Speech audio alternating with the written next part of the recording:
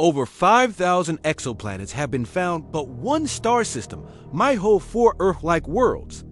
Could this be our future second home?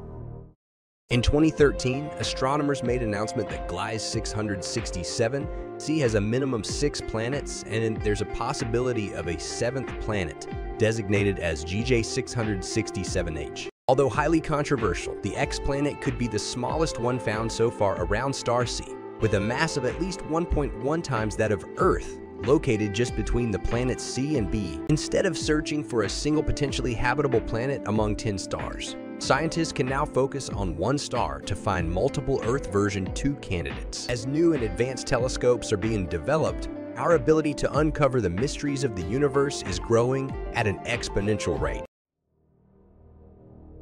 Do you believe this exoplanet could truly be habitable for humans? Thanks for watching. Don't forget to like and share if you enjoyed this.